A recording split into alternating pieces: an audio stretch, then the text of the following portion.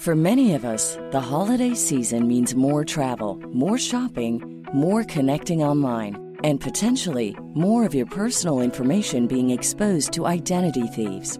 But with LifeLock Identity Theft Protection, you have a lot less to worry about during the holidays and beyond. Because LifeLock monitors and alerts you to the identity threats you could easily miss on your own, even if you keep an eye on your bank and credit card statements.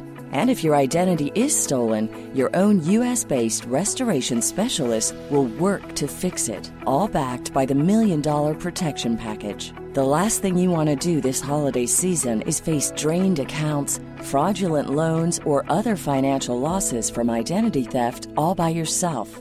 Gift yourself the peace of mind that comes with LifeLock and spend more time doing more of the holiday things you love. Go to LifeLock.com/ACAST to save up to 25% your first year. That's LifeLock.com/ACAST for 25% off. LifeLock.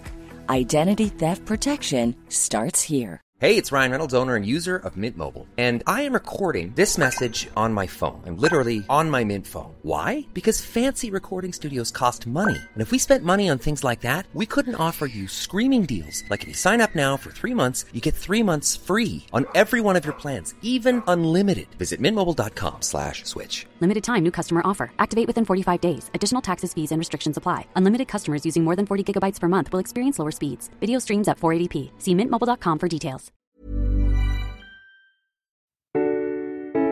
Hello and welcome to episode number 590 of Smart Podcast Trashy Books. I am Sarah Wendell and my guest today is Mara Wilson. Recently, Mara Wilson was talking about her favorite and least favorite romance tropes on social media. And so, of course, I immediately emailed her publicist and invited her over here to talk about it. You may know Mara Wilson from Matilda or Mrs. Doubtfire, but she's also working very happily as an audiobook narrator, including for Camp Damascus by Chuck Tingle. So we're going to talk about her journey from reluctant romance reader to happy romance fan. We're going to talk about some of her favorite tropes, and I am going to recommend some romances as I am wont to do. Please note, we don't talk a lot about the films that she is in because this was recorded while SAG-AFTRA and the WGA were both on strike. I also want to give a special hello to Basil and Freya, who make appearances in this episode demanding attention. Hello and thank you to our Patreon community. I am so very, very thankful for you. You keep me going. You make sure every episode has a transcript compiled by Garlic Knitter. Hi, Garlic Knitter. And you make a very wonderful community even better. So thank you for that. If you would like to join the Patreon community, it would be wonderful to have you. We have a Discord, we have bonus episodes, and we have a lot of fun. I have a compliment this week to Tracy H. When your friends need inspiration to be courageous and daring, the first person they think of is you. If you would like a compliment of your own, or you'd just like to find out more about the Patreon, head over to patreon.com/smartbitches. Monthly pledges begin at $1 entire a month, and every pledge is deeply, deeply appreciated. So thank you. This episode is brought to you in part by Marine Layer. If you are like me, you might be needing some new clothes to reach the pinnacle of cozy and warm because it is cold outside. And Marine Layer is here to help me and you out with that problem.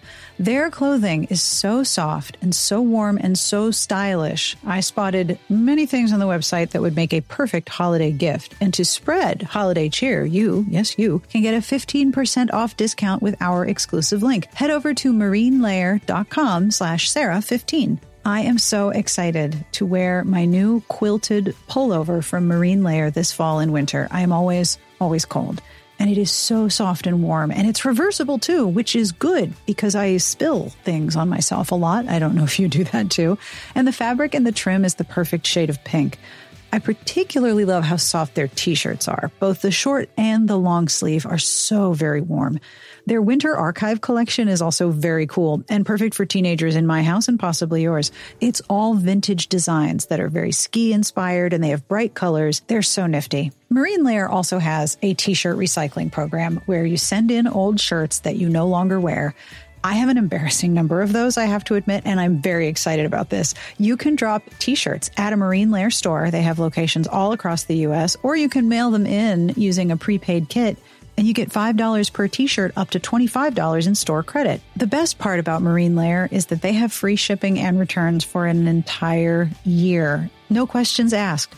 I can get clothing for myself and for the folks on my gifting list, and I don't have to worry about having the wrong size or color or anything like that. I think we can all admit that great gifts can be hard to find. Look no further than Marine Layer. For a limited time, get 15% off at marinelayer.com/Sarah15. That's marinelayer.com/Sarah15 for 15% off your entire order, saving your closet one shirt at a time. Thank you for supporting our advertisers, and thank you to Marine Layer for underwriting part of this show. Are you ready for this episode to get started? I am. Let's do this. On with my podcast with Mara Wilson. My name is Mara Wilson. I am a writer, actor, and audiobook narrator. There's so much summed in those 3 words. There is. There's a lot in there. You were just at Comic-Con in Northern Ireland, right? I was, yeah. And people in Belfast are some of the nicest, warmest people that I've ever met. They're very hospitable and they're very kind. And you would never know that this was a city that was so incredibly war-torn and had gone through so much, although there is a resilience in the people, I think. But there's a kindness and a hospitality and just a willingness to take care of people that feels very real. I mean, people brought me my favorite Irish tea, even though it's not actually as readily available in Northern Ireland. They gave it to me anyway. And people were just incredibly kind. And so I had a great time there. And I do like doing the cons because you also get to meet a lot of cool people. I've made friends with some people that I never thought I would meet. And I've gotten to get, things signed and, brief like video cameos from celebrities that my friends adore and my family, people they love. So that gets to be the fun birthday presents. I imagine all the celebrities at a Comic-Con, like behind the scenes, just all pointing at each other like the Spider-Man gif, like, oh, it's you. Oh, it's you. And every now and then there's kind of a like, don't I know you? Like I was in the green room and I said hi to Elijah Wood and he gave me a hug because he thought he knew me. And he's just a nice guy. And I was like, I don't know if we've ever actually met. Well, maybe we have. Maybe the child actor world is very small and he was a couple of years ahead of me, but not by much. So it's possible. It's possible that we did at some point. But yeah, there is a lot of that. There is probably one of the coolest that I ever had of that is I sat across the table from David Tennant, who I adore. Yeah, you're putting your hand over your mouth right now. Oh my gosh. He was, and oh my gosh, he had like the red hair for Good Omens, and he was wearing a sweater with, I think like Secret Squirrel or some show where there's like a squirrel or somebody that's a secret agent. And he was taking the time to read all of his fan letters. And not everybody does that. Some people are just like, oh, okay, they'll look over it. But he was deeply reading them. And I introduced myself and I told him how much I loved everything he's ever done. And he told me in that like gorgeous, gentle Scottish accent that like his kids loved Matilda. Oh. And I was like, oh my gosh, I can't believe this is happening. And you try to play it cool, but yeah. There's no playing it cool. I always say moments like that, my inner 13-year-old is completely losing her cool. Like there's a part of me inside that's just like making a noise that only dogs can hear in that moment. Yeah, exactly. I still like, on a bad day, I can still be like David Tennant said his kids loved my movies. Yeah, right. And yeah, it's very, that was amazing. I think about that every night before I went to sleep. Yeah, it's one of the things. One thing I do at cons is I write down the nice things people have said and done during the day, because you meet so many people that sometimes you forget. And so I have that for my book tour too. One of the nicest things is when I've met a lot of people who have named their child Matilda. And once or twice in let's see, I think in Newcastle, I actually met people who named their baby Mara. Oh my goodness. I know. And in San Francisco, I actually met a trans woman whose name was Mara. And she said the first time that I saw that name was on, the video cassette of one of your movies. So both times that I was told this, I was, crying because what an incredible thing to be told that, somebody named their child or named themselves after you. And you just hope that you can live up to that. I mean, you have already done so much work taking Matilda, the character, and giving it a new point of access for so many people. Because I personally, I struggle to recommend Roald Dahl's books sometimes because Roald Dahl had some questionable politics. Yeah, I mean, the thing about that is that I'm going to be associated with Matilda no matter what I do for the rest of my life. It is true. And I only had wonderful experiences with the Dahl family. They were all open and warm and kind to me. And I will say that a lot of men, British and European men of his generation did not have the best views. No, not so much. Very common. So it is sort of I think it's easier to separate the art from the artist when they have passed on. Yes, I think that's very true. Because, I think about all the people I know who are very disappointed in say like J.K. Rowling or Orson Scott Card or all of these authors. And they're like, well, should I just not buy any more of their books? Should I, how do I deal with that? And it is very hard. I think, you can, I was a big fan of Woody Allen's movies, and then my God, I think about it now and I'm just like, I know exactly. So it is hard, it is hard. But I will say that Matilda for me is sort of an archetype. Oh, she very much is a character. Yeah. She's a character that kind of exists almost outside of everything, almost outside of her creator. I think it's, and she means so much to so many people that, I am going to be associated with her no matter what. And I think that I just kind of, I make the best of it. And sometimes that's a lot of pressure to be the character that so many girls, well, so many people really related to. Mm-hmm. So that can be a lot of pressure, but I feel glad about what I've done with it. Have I made some mistakes? Yeah, I'm sure everybody has. But I think, and some people have said that they find it very fitting that one of my biggest creative outlets and one of my most regular jobs is audiobook narration. Mm-hmm. And it's especially full circle because the first time I encountered Matilda, my mother was reading it out loud to my brother's class. Oh, wow. So I think I maybe had an ear infection or something. I was maybe 4 years old. And my mother was a natural actress. She went to Northwestern University, did theater there. And I went to Theodore Roosevelt Elementary School, and she would dress up as Theodore Roosevelt every year on his birthday. And it was really embarrassing. She was a natural actress, and they asked her to read out loud. I think she was like PTA president at the time. She was kind of overcommitted, but she couldn't find a babysitter for me. Like I said, overcommitted. And she took me there, and she just took me in my pajamas and wrapped me up in a blanket and put me in the back of the classroom. And the kids were reading as she was reading to them. And I was just transfixed. I loved this book. So it is kind of fitting that now what is my job? I read to people. And it's a lovely job, isn't it? I think that audiobook narrator is probably the best job I've ever had. I absolutely love it. It's so much fun. It's you get to be so many different characters. A lot of times it gives you excuses to read books that you might not always have time for. And I absolutely love it. It really scratches the acting itch without having to deal with all the nonsense of Hollywood. Absolutely. So it's fun. Or the theater. It feels a lot like being in theater.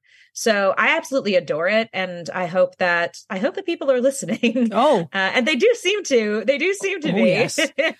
My podcast has a Patreon to support it, and I have questions from my Patreon members about your audiobook work because they were all so excited about not only that I was going to interview you, but we were going to talk about audiobooks. Yeah. So one person who is in my Patreon named Rebellion Bear wanted to ask you. I know, right? Wanted to ask what was surprising to you about audiobook narration? Because you've done a lot of very different titles. You did Camp Damascus by Chuck Tingle, which is like super body horror creepy. And you've done One for All by Lily Lanoff, which is fantasy with great disability representation. And those are separate. I mean, they have things in common, but those are separate genres. What was surprising about audiobook narration for you when you got started? how physically exhausting it is. It really is, isn't it? Yeah, especially earlier on in it, especially like when I was doing One for All, that was one of the first books that I did. And I was affecting different poses to help with characters. Now I don't need to do that as much, but at the time it really helped to access different characters. So it is very tiring. In fact, I had to make myself a list of things that I could plausibly do at the end of a long audiobook day, because otherwise I was just going to come home and I was just going to play Stardew Valley or, reread one of my favorite books or, just rewatch Hacks or a show that I really love. And so I had to remind myself that no, you do have to do things when you get home. So I made a list of like, here are things that even though I'm exhausted, I can plausibly do. I can go for a walk. I can do some very simple yoga. I can do some dishes while I'm listening to an audiobook or a podcast. I can, I can clean out the cat's water dish. I can, do a little bit of laundry, like things that are not overwhelming. Right. I'm probably not going to want to go to a big exercise class. I'm probably, I may or may not want to hang out. And those are also things that will rest my voice, because telling me to not to talk is very, very hard. That is a very big challenge for me. Oh, funny enough, me too. Yes. So telling me to relax my voice is hard. One thing that I always tell people about audiobooks that they would never expect is your biggest enemy is your stomach. Oh my gosh. Yes. Yes, because you are reading from, maybe 9 a.m. to noon to 1 p.m. to 2 p.m. And then you are reading on into the afternoon. And at some point, your stomach starts to growl. Mm-hmm. So and they will hear everything. Audio engineers are used to hearing every noise there is from the human body. So, and they'll just be polite about it, but excuse me, you your get used liver to them just saying, sneezed. Yeah. Yes, exactly. They get used to saying things like, there's some stomach noise on that. And the first few times that happens, it's humiliating, but then you just get used to it and you start like bringing in a banana. Yep. So your stomach won't growl 2 hours in, and then 4 hours in, you take a break. Yep. And you actually eat lunch. And then you have to deal with, the stomach noises after lunch. And there's a lot of pressing cushions to your stomach, pressing cushions to your abdomen to muffle the noise. And that, I think, is something that people don't always realize. So those are the practicalities, I think, of recording audiobooks that I really like to tell people about, because I think that they are very funny. I also think that another thing that surprised me, but probably shouldn't, was how much more emotional and affecting it can be doing first person rather than third. Oh, yes. Because in third person, you're saying this happened to this person. Right. In first person, you're saying this happened to me. Yeah. And saying it out loud. I remember the first time I did a scene where there was, an assault, and it was in first person. I had to like get up and go take a breath afterwards. And now I remind myself every time that I'm doing a first person book that I need to relax. I need to ground myself. I need to make sure that I'm okay. Yeah. And check in with myself, because it is hard. It is hard to say the things that happen to you. So and your brain doesn't always recognize the difference, right? Your brain is hearing your voice in your head say, I am experiencing this right now. So yeah. And acting is going to bring up physical reactions to the things that you're saying, because that's part of acting. So you add that on top of your brain going, I'm sorry, what's happening right now? What is happening? Yeah. What? So you need to be very, very careful with that. How do you ground yourself? What are some of the techniques you use? I mean, I'm an anxious person in general, so I have a lot of breathing exercises that I can kind of pull out because they're things that I do.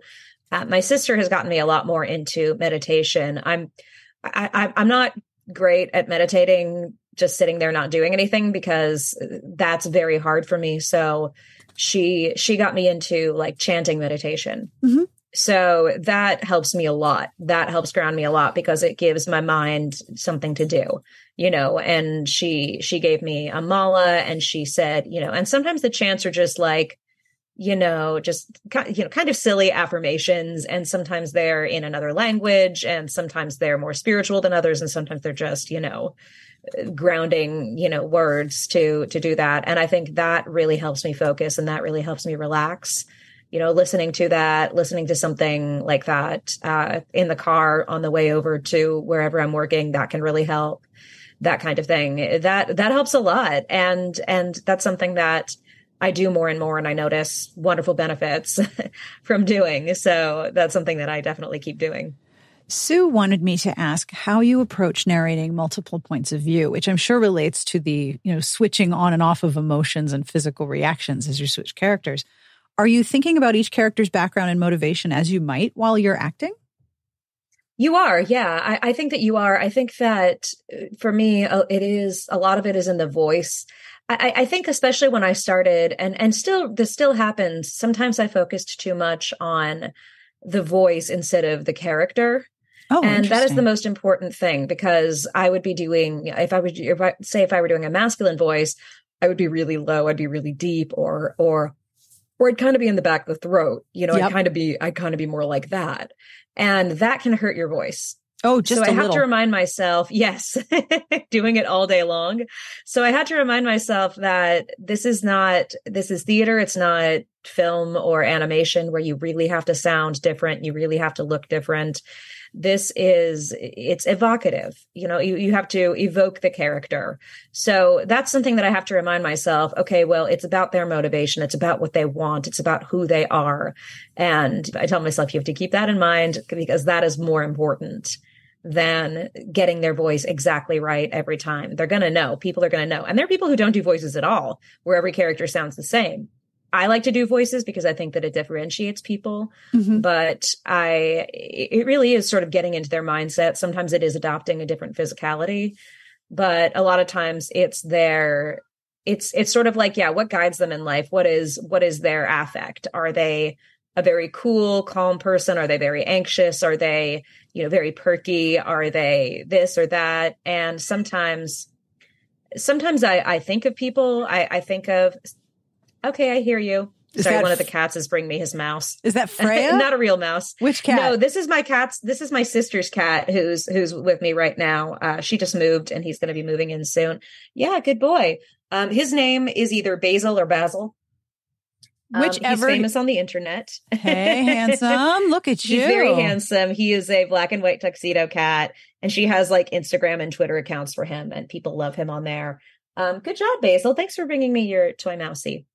But yeah, it really is. And it's fun though, because it's all characters. I mean, this is what I've always loved about voice work. It's all characters that you'll never get to play. I'm never going to get to play a dashing male main character in real life. I'm never going to get to play, the beautiful princess. I'm never going to get to play somebody who's evil, somebody who's a child, somebody who's, these are all characters that people aren't going to give to me if they just look at me. So I'm limited. I like that I'm not limited by my looks. Yeah. And my age. And the addition of and not an affect in a false sense, but just a minor alteration to someone's voice that you consistently do is a way to build that character too. Because I've listened to so many audiobooks, sometimes just the quirk of a voice begins to build the character too. Yeah, for me, honestly, keeping somebody in mind is very helpful, I think. Yeah, sometimes I'll think somebody like Kristen Chenoweth. Sometimes for a male main character, I'll think of like a movie or TV show that I've seen a million times. I'll think of John Hamm in Mad Men. I'll think of, Carrie Elwes in The Princess Bride, and a lot of times, like sometimes with it, if I'm doing a male main character who is really not my type, I'll have to think of somebody who, I'll think of it like there was one book that I did recently where they talked they kept talking about how big and buff this guy was. And that is not my type. When I am attracted to men, I am attracted to these eccentric little dandies, I would call them. One of my friends once called me a ducky chaser. Yeah, Ducky from Pretty in Pink, like Ducky chaser. All the queer-coded, men. When I am attracted to men, it's usually those. So I had to think. I was like, okay, who is big and muscular and masculine, but still like really beautiful? And I was like, okay, maybe Jason Momoa, maybe somebody like that. And I'm like, okay, I can see the attraction in that. So that's some substitution going on for all of you theater kids out there. I mean, I don't really have like one method for acting. I have a lot of different methods for acting. And it is for me kind of whatever works. Yeah. And I think a lot of times finding it in the voice and finding it in the body and finding what these people's motivation are in the moment is really what gets me into them. Speaking of muscular and buff men, not to sound like a complete creeper, but recently you were chatting on Blue Sky, which is I'm really beginning to like feel happy there. And you were talking about romance tropes that you love. I was. And I did not know that you were a romance reader. Have you been reading romance a long time? Not very long, actually. I think that I had a very severe case of not like other girls in middle and high school. So I it's in remission now, but I think that I was afraid. And this, gets into the fact that I was raised by a single father and 3 older brothers and a very judgmental extended family. And I always felt like there was a lot of judgment on me anyway, because the world knew who I was. So I was very committed to being a tomboy. I was very committed. I thought that I didn't like girly things, which everybody who knows me knows that that's a total lie. Like I'm still not like super girly. Like my sister is into everything feminine. She's very feminine. I think that at the time I was very nervous about it, but I will say that anything, pornographic kind of was overwhelming for me at that age. And it was not anything I was interested in. So a lot of what, my friends and I used to do is we used to like do dramatic readings of romance books. And we would go to the bookstore and I would find the sex scenes in the romance books. I would fold down the corners and put them back on the shelf at all the bookstores. But I would never admit to anybody, that I actually read these books. But I did. Of course I did. But I think it's really only recently that I kind of fell in love with romance. I also think at the time, I know some people will look at the 2000s as sort of this, like, if not golden, like silver era of rom-coms, but they really didn't speak to me. I did not like them. I didn't like, How to Lose a Guy in 10 Days, even though it has some of my favorite actors ever in it, like Bebe Neuwirth, who I absolutely adore. It's a lot of those movies I felt were very strange, and I didn't like the male characters, and I couldn't really relate to the girls, and I had trouble with that. But I always say that if you think you don't like something, something wholeheartedly, some whole genre, some whole art form, you probably would like some of it. Mm-hmm. I didn't used to be into mystery books because I felt a lot of times that the solving of the mysteries, a lot of them felt kind of contrived to me. I was like, how would you even accomplish that? That just doesn't make sense. Mm-hmm. So, but I think that what it was that I just read a lot of bad mystery. Yep. If you read a good mystery, it's absolutely wonderful. And if you watch a good mystery movie, it's absolutely fantastic. And it's fun. So I think that was something that for a while I was like, maybe I don't really like this genre. And then I was like, well, no, actually, I think I do like this genre. It's just, these were not the ones. What it is. Yeah. Yeah. So I think I kind of felt that way about romance. But I did definitely read romance when I was younger. And now I've done like 5 romance books in a row, audiobook wise, and it's really fun to have an excuse to read romance audiobooks multiple times too. Oh yeah. And I've become friends with famous romance narrators, which is very, very fun. Now, I know you mentioned on Blue Sky that you love grumpy sunshine as a trope. I do. Yeah. What are some of your faves? Well, I think that I like grumpy sunshine. Maybe this is a bit pretentious, but I feel like I'm kind of both grumpy and sunshine. No, I think it makes total sense. Yeah. Most people are. And I've always been attracted in my life, both romantically and friend-wise, to people who are very, very sunshiny. All my favorite characters are the sweet, wholesome ones. I've never been attracted to cynics. Mm-hmm. And maybe it's because I don't like cynicism in myself. Mm-hmm. But like I have, let's see, do I have my earnest characters that I love playlist? Let's see, Dr. Zoidberg, Cher Horowitz, Rose from Golden Girls, Sparrow in Dykes to Watch Out For, DeMayer and Do the Right Thing, Yep. Orla and her mom on Dairy Girls, Alexis Rose, Christine Baskets, Martin Prince, all of these characters that I really love. Those are all of my favorite kind of characters that either they warm my heart or they are the ones who make me laugh the most. And they also have a lot of them have an element of femme to them as well. They do. That's a good point. There's kind of a beauty to them that I really like. I always thought Rose Nyland was so beautiful. Like, I know that Blanche was very dramatic, but I always just thought Rose was just like so charmingly, beautifully dressed every episode. Yeah, she really is. And there's just a sweetness about her. You get why, who is it? I know there's a lesbian character who comes onto the show and falls in love with her. And I was like, yeah, I get it. Totally. Oh, 100%. I get it. Yeah. So like working on, I would say like narrating Mrs. Nash's Ashes was a real delight for me because that is a Grumpy Sunshine romance novel.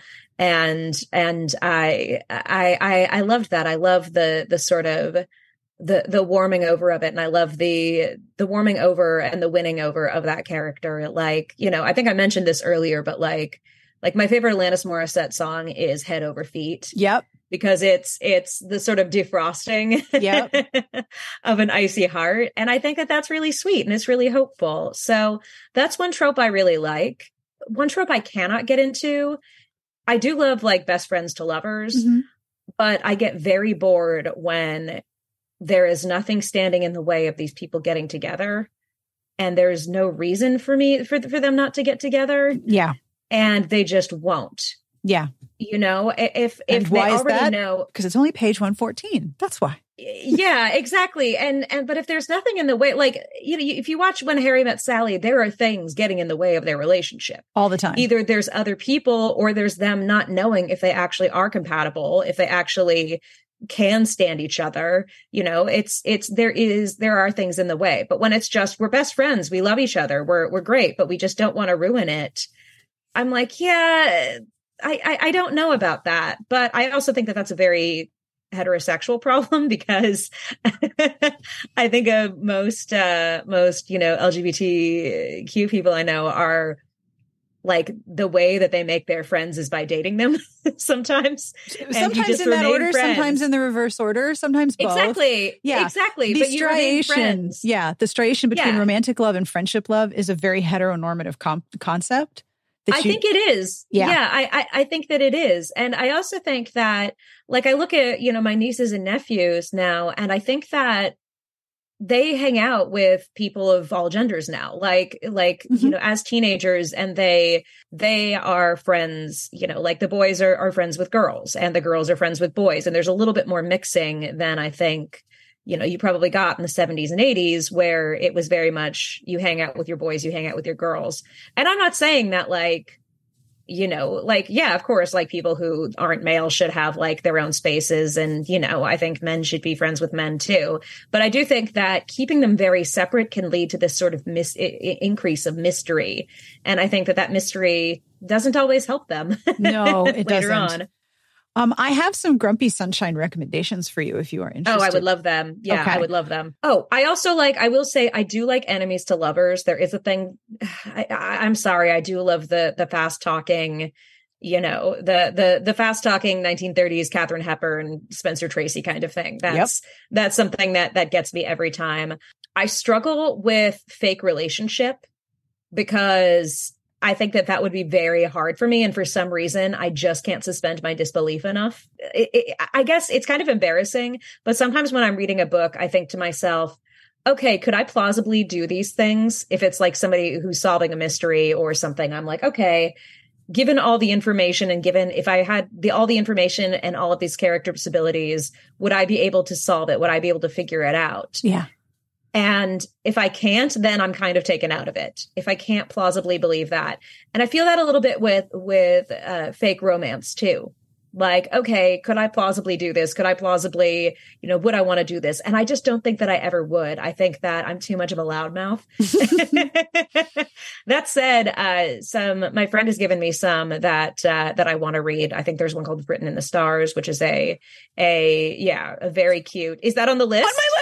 On my list. Yeah. Yes. One of my best friends gave me that book recently and I really want to read it. Oh, yes. Because I was like, and it's funny because I am definitely like the skeptic type. I tend to end up getting attracted to, especially if they're women or feminine people, I tend to get attracted to the sort of hippie types sometimes. Mm-hmm. I tell people that my type is either, like on Stardew Valley, I say it's either Maru or it's Emily or Leah. Some people in the audience will get that. Mm-hmm. My type is either the scientist type. Mm-hmm. Like I always tell people, Cosima from Orphan Black, once she gets rid of the dreads, is kind of my type. Mm-hmm. Or I also like these sort of like earthy hippie new age girls. Yep. So the idea of like a skeptic dating a new age girl is very, very familiar to me. Okay, so here are some books. And the first one, of course, is not only is it a fake relationship, but it's a fake relationship that takes place between actors on a London stage. Oh, that sounds fun. It's called Act Like It by Lucy Parker. It is one of my all-time favorite books. I've probably read it 6 or 7 times. And the setup is that the hero and heroine are both in a play on the West End. And she has just been dumped terribly by her co-star, who she was in sort of a rebound relationship with. And she found out that he was cheating on her from like a tabloid.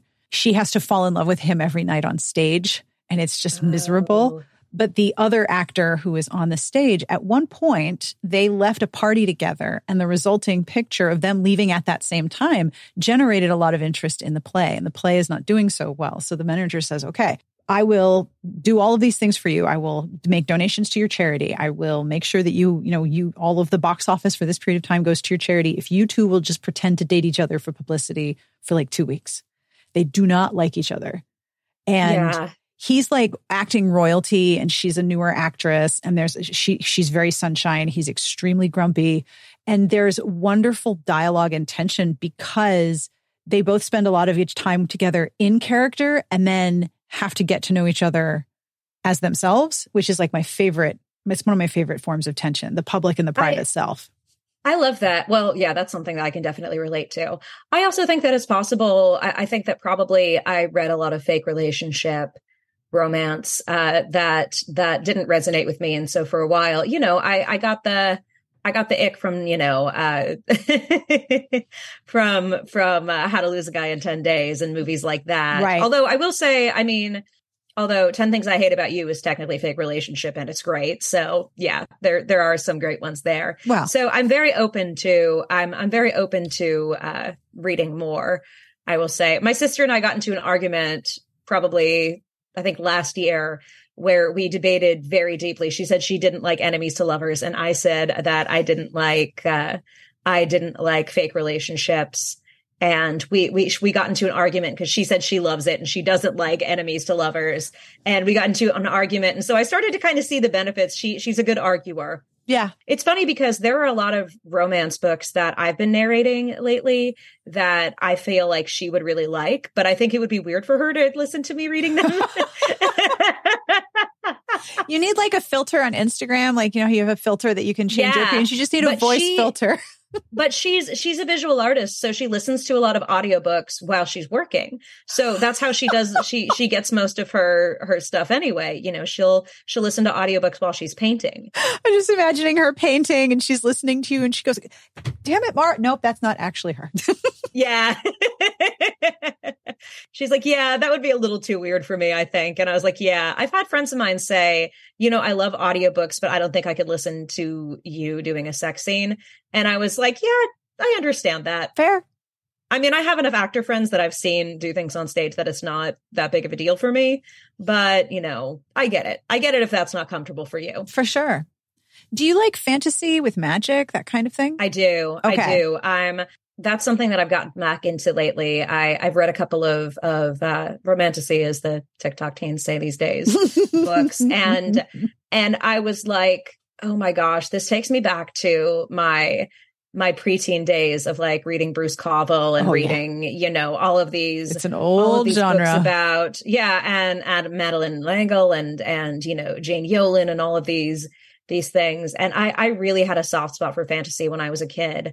So I that really, it's nice. It kind of takes me back to it. So yeah. So what was your other recommendation? I have a queer fantasy romance historical trilogy for you. It's by an author named Freya Marsk. The first one is called A Marvelous Light. It is, so the first one is men. The second one is two women, one of whom I believe is an actress. Yes, one of whom is an actress. And the third is two men who were also introduced in the first one. So by the time you get to the third, you're like, these two must kiss. Yeah. But there's a magical bureaucracy, and one of the characters in the first book is hired to be the intermediary, the civil service liaison between the Magic Society and the government, and he has no idea about any of it. He got placed in the job by mistake. There's cursing, and there's danger, and there's, you know, it's Edwardian, so there's a certain sort of structural formality that is starting to break at the seams given the time period. And there's a lot of people. I love that. Yeah. I love stories. Yes. One of my favorite genres is coming of age or love stories set in times of political or social upheaval. Oh, yes. I love that. I absolutely love that. That's one of my favorite genres. Absolutely. So can you share, if it's possible, what are you reading right now that you would like people to know about? I mean, I feel like I'm kind of a poser because a lot of the romances that I've been reading and listening to are the big ones like Talia Hibbert and Red, White, and Royal Blue and things like that. Although I will say that the audio narration for those books are absolutely fantastic. I wanted to listen to more. Like I listened to, I think I was babysitting my friend's kid at the time. And I remember listening to Red, White, and Royal Blue and being like, oh, I don't know if I should be listening to this while I'm babysitting because God forbid my AirPods get disconnected. And all of a sudden the speaker in the house is. The baby's going to wake up to some very interesting stuff. But Ramon de Ocampo does a wonderful, wonderful job with that. Let's see some of them are books that I'm going to be doing. Like I've been reading Helena Greer's books about, the Christmas Tree Farm. I've been reading her books. That one is loved the first one so much. Yeah. And so I'm going to be narrating the second one. Hey, that's awesome. Yeah. Which is super fun. There's also other books that I've done, but I can't quite talk about yet. Oh, let's see. What else have I? You Made a Fool of Death with Your Beauty. Oh my gosh. Yeah, I just got that. And that book is amazingly spicy. And Bonnie Turpin is fantastic. You know, she is, I mean, everybody knows she's like the Meryl Streep or the Viola Davis of audiobooks. I went back and I actually read some of because when I was first getting more into audiobooks, my mentor was telling me, oh yeah, these are some good people to listen to. So I went back and I listened to a lot of the like 2000s books, like The Undomestic Goddess by Catherine Kellgren and books like that. And that one really surprised me. I didn't think I would like it, but I very much did. I recently read like a bunch of books about people growing up in cults because people growing up with strange childhoods, I think, is something that resonates with me because I had a pretty strange childhood. I reread some interesting memoirs. Like I reread Viv Albertine's Clothes, Music, Boys. Just finished the Neapolitan novels a couple months back, which blew my mind. Elena Ferrante's books, which I think are they're very good books about growing up, you know, like they're about growing up a girl. They are very good books about that. What else am I reading? I'm listening to the audiobook of The Last Slave Ship by my friend Kevin R. Free, who is absolutely lovely. I'm always listening to and reading, you know, I really liked doing the audiobook for Mrs. Nash's Ashes. So I reread it on the plane to Belfast and back. I reread it because that was a book that I actually really loved. I'm lucky because I've gotten to do a lot of audiobooks that are books that I really loved. There really haven't been many that I did not enjoy, that I didn't think, oh, this is something that I would not want to read on my own. Mm-hmm. Although there are a lot that I think I wouldn't necessarily seek out on my own, but I'm glad that I did. I'm glad that I got to do that. And I will say, if you have any questions about narrating the spicier scenes, Those actually, that's not as hard as you think, but I will say what is difficult about narrating spicy scenes is when you have to do pickups. Yes. So it's just because so many of these books are so well written that it's just part of, and that's the thing. I don't think we give romance authors enough credit for how they have to deal with structure and the way they have to do these things. And I've always thought, like, you know, in another life, or maybe in this life, I could probably like romance because I am a very analytical person who likes structure. And you usually know how it's going to end, but there's absolutely a structure. Yeah. But it's like a roller coaster. Mm-hmm. You know, the roller coaster is going to end, but it's really fun in the meantime. That's right. So pacing and action and all of that, usually the pacing and the tension of it usually makes the spicier scenes feel very, very real and very easy. That said, though, it is very hard to get into the middle of it. There was one book that I did, I think, where we were doing pickups, which is where you go back and you record lines that you missed, or maybe there was a sound in the background on. And so you go back and you do that.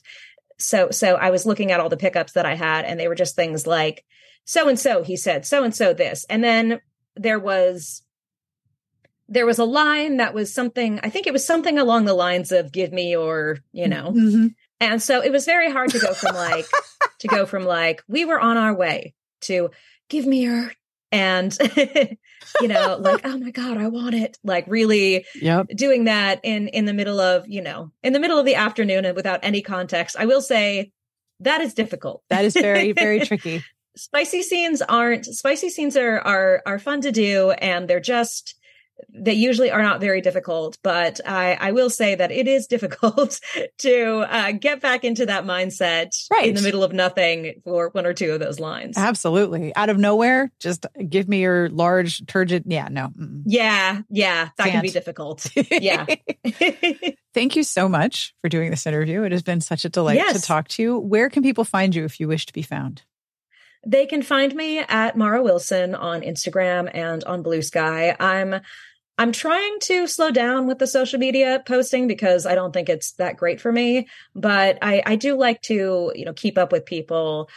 I am still on Twitter, but I don't know how much longer I'm going to be on there because it's a mess. Yeah, so kind of horrible. I think that it is kind of horrible, and people are nicer on Instagram and Blue Sky anyway. Yeah. You can find me at those places. I do have a Substack that I have not updated in a very long time because I've been writing other things and working on other things, but I do plan on getting back to it soon.